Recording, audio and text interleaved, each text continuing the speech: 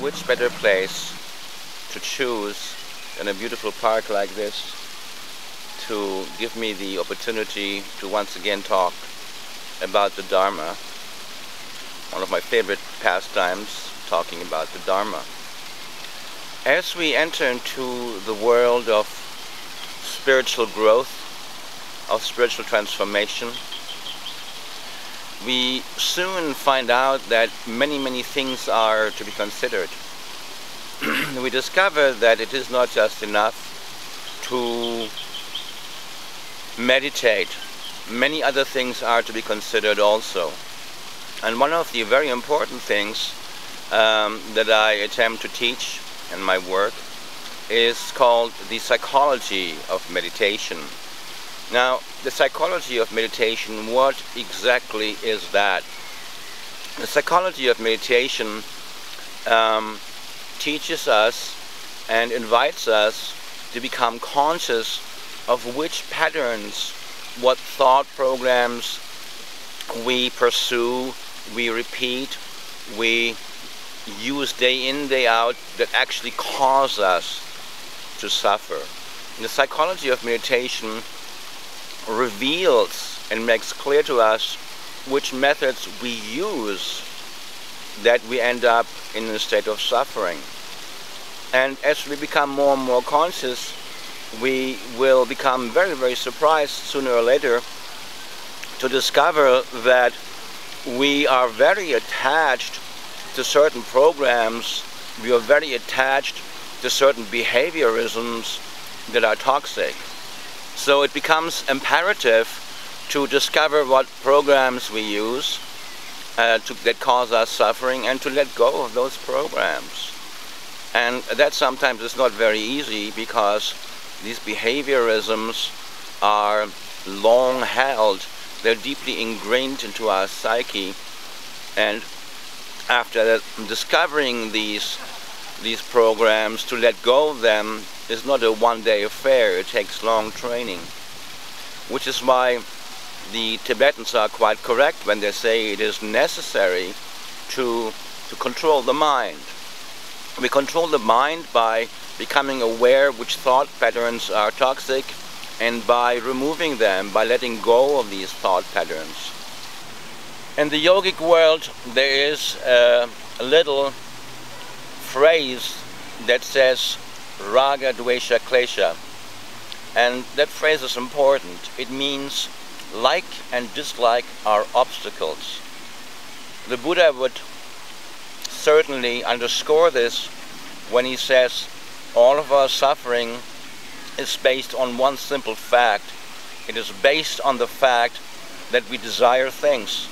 So his solution is, well, let go of your desires, let go of your preferences, enter into the pristine clarity of this very moment without desires, just being in the moment, and all your suffering will disappear. One of the greatest secrets in the process of obtaining happiness is this: stop running after happiness, and happiness comes running after you. Now that, to me, that is absolutely of pivotal importance to understand this. Stop running after happiness. Happiness comes. Let go. Arrive in this moment. Be here now, as Ram Dass has said a long time ago. Ram Dass is still right today. Be here now. Let go of your desires. Let go of all your toxic thought patterns, and goodness will arrive and will embrace you. So as I said, to let go of one's desires, to let go of the ultimate desire for happiness, of course that is no small thing. And that requires training, because we will snap back into our old habits, into our old patterns. So therefore, we forget, we refocus, we forget. This is the training. This is the process of awakening. We go back into our old behaviorisms, we go back into our old patterns, we have to remember. It's a journey of remembering to create the right attitude, to create the right relationship to life itself. And life itself, basically, it just is in the moment, in the here now. And for us to join this beautiful play of the universe by being consciously in the moment, that is the challenge, and that's the invitation. Stephen Hawking has made this remarkable statement, which I found very fascinating. He said that the more you understand the universe, the more actually you are capable of controlling it.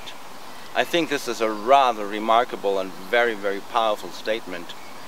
And in my own perception, it does correlate with the first statement that was found on the Emerald Tablet. That statement said that as above, so below, as below, so above. And it added, if you understand this truth, you will be able to create magic in your life. If you understand what is above, you can use it below.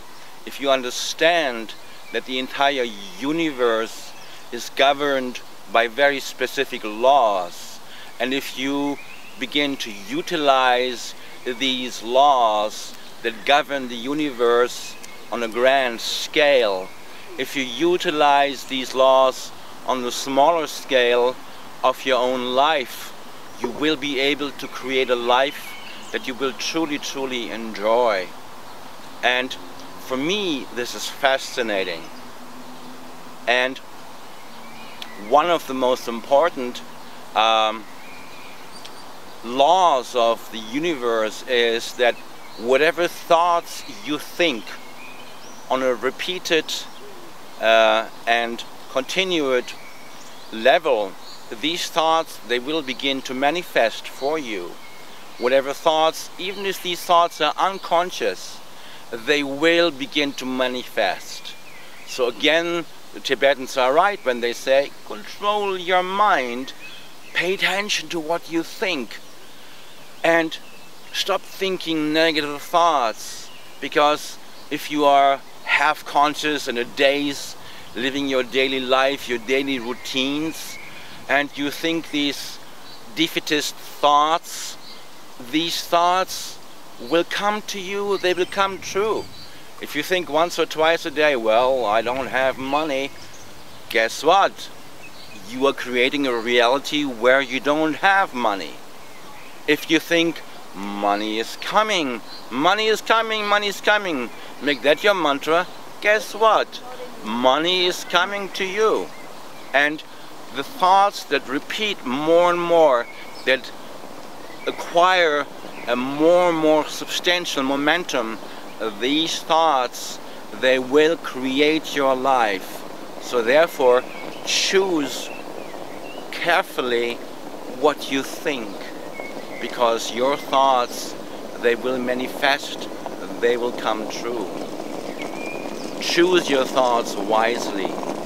Your thoughts will create your future. Today's thoughts create your life tomorrow. Think beautiful thoughts, think powerful thoughts, think compassionate thoughts, think thoughts that help mankind and that help you. We live in a world where more and more is being talked about the theme of awakening. What is awakening?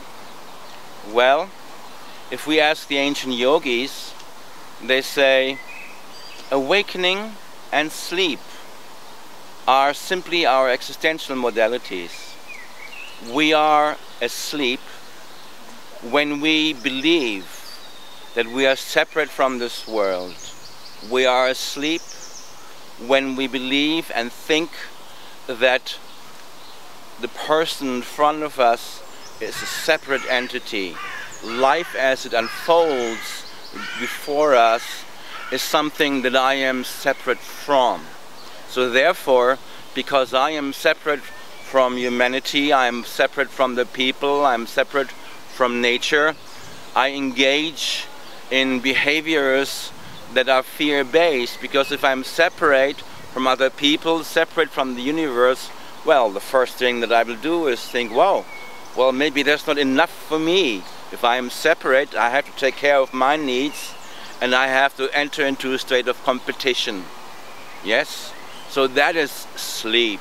Sleep is the belief of being separate, the consequent attitude of competition, and then, of course, fighting with others because we are separate from them and we are afraid that we're not going to get enough. That is being asleep. And being awake, what does it mean to wake up, to being really awakened? What is a Buddha? What is a Christ?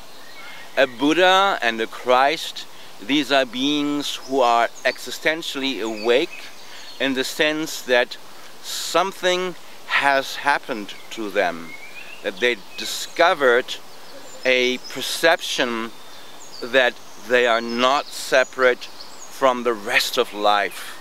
Not only are they not separate from the rest of life, they have made the great existential discovery that life takes place inside of them, that they are an infinite consciousness wherein life takes place. No more separation. Awakening is the disappearance of all thoughts, beliefs and perceptions of separation. We're no longer separate from the person in front of us. We're no longer separate from humanity. We're no longer separate from nature. We are in tune. We are completely in unity with nature, with existence. That, the yogis will say, that is true awakening.